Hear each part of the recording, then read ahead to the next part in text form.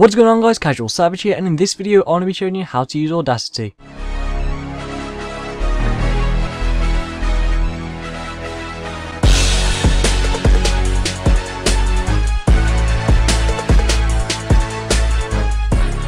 Now just before I get into this video, let's say this is a requested tutorial as you'll see on the screen right now. Got this asked me in the YouTube comments. With that being said, if you'd like to request a tutorial on Sony Vegas Pro 11, 12, 13 Photoshop, After Effects or even Cinema 4D, then be sure to leave in the comments below or ask me on Twitter. Okay, so getting straight into it, for those that don't know what Audacity is, it's just a free software that you can use to record your voice. It's very high quality and it's free, so it's definitely worth it. Now this is what it will look like when you first open it up. Now if you haven't downloaded this already, then you can go to the description and there'll be a download link to their official site where you can download it from. So let's get straight into it.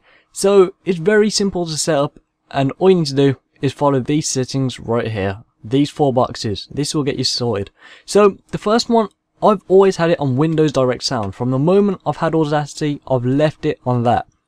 For you, you might need to change it, but it's completely up to you. Windows Direct Sound is perfect for me. Now you'll see here there is a speaker sign right here, so this is where the output device actually is. So this can be your speakers or your earphones. Now I always use earphones, so earphones for me is this one right here. So I'd click that. However, if you do have different things plugged in, then they should appear here. Now alongside that is a microphone symbol, which means this is what you record your voice with.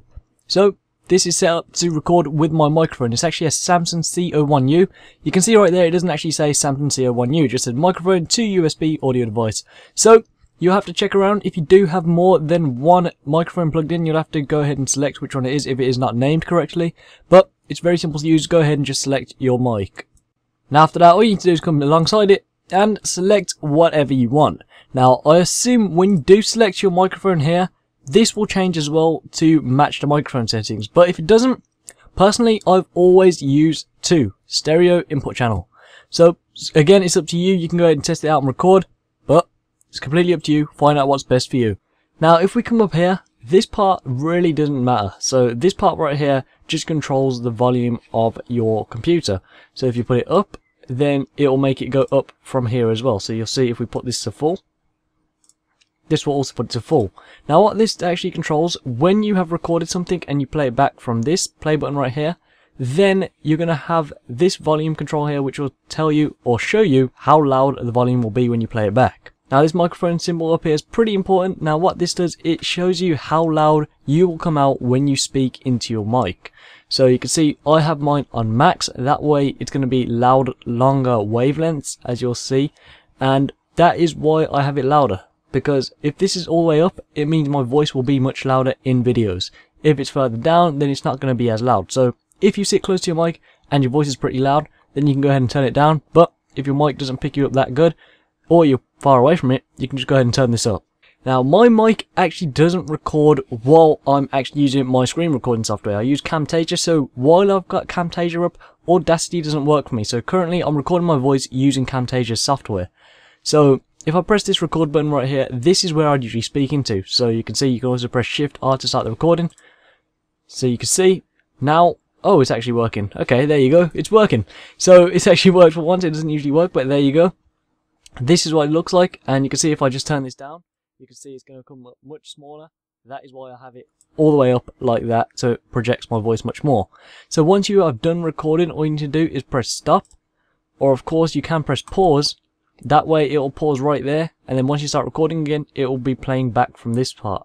But if you press record again, then it's going to start recording on another line like so. And this is also going to interrupt, so you can see it's going to be playing over at the same time. Now if you don't like this track, all you need to do is press delete. If you want to move it, you move to this tool right here, time shift tool, and you can see this is just going to move it along the timeline, and we can go ahead and place it right after that like so. And you can see there's even a little snap there, so it adds on to the end. Now what else you can do with this, if you come to this tool right here, selection tool, you can delete some stuff. So you can just come and highlight it, press delete, and it deletes. Now it doesn't have to be on the end, it can be in the middle, so we'll go ahead and highlight this right here, delete, and it brings everything closer together. Now we come to the envelope tool. This actually controls the sound, so this can be controlled how loud you actually speak. It's a simpler way, so if you have it really loud, then you can just go ahead and turn this down and it will lower your voice. Now the magnifying glass, obviously just to move in and out, so left click to zoom in, right click to move out. Now the final thing right here is the multi-tool button. So what this is, if we press this, we have access to the wavelength, we have access to the select tool, which you can delete stuff with, like this, and we also have access to zooming in like that. So you can see, left click is just zooming out. Now if you don't like the audio tracks, you can go ahead, come here and press the X, and you can see it's been deleted. If you actually done it by mistake, you can press Ctrl Z, it comes straight back up there. So again, just press delete. Now again here you can control how loud the volume is that you play back, so you can come ahead, put it to gain 36. Now the higher the gain, the less quality it will be. So the higher you have this, it won't be as good. But if you have it lower, then obviously it's going to be quieter. So well, for me personally, I can always have it on 0 because my mic picks it up good enough.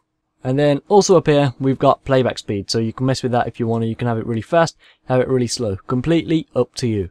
Then the final thing, to export it, all you need to do, press Ctrl A, and it highlights everything right there. Come to File, Export, and now we'll say this is a desktop. Now you can see it's going to put as a WAV file, or you can put it to anything else that is on the screen right there. I always have it as WAV. And now I'm just going to go ahead and call it test, just test. Click save, and you can see this is going to come up as well, so you can put your artist name and stuff if you are doing like voice recording for singing, but it's up to you. And then after that, go ahead and click OK, and then it's actually exported. So if we come to the desktop, it's right there, test. So we go ahead and open that up. You see now, oh, it's actually working. Okay, there you go. And you can see if I just turn this down, you can see it's going to come up much smaller. That is why I have it. So it's very simple to do. That is how you use Audacity. Very basic. That is the exact same steps I use when I record. So you'll be able to make your YouTube videos using Audacity as well. Now, I don't know if you heard it in the recording, but you can hear my computer fan in the background. If you want to know how to get rid of background noise, then you can go in the description where I'll show you how to get rid of background noise, because I've already made a video on that.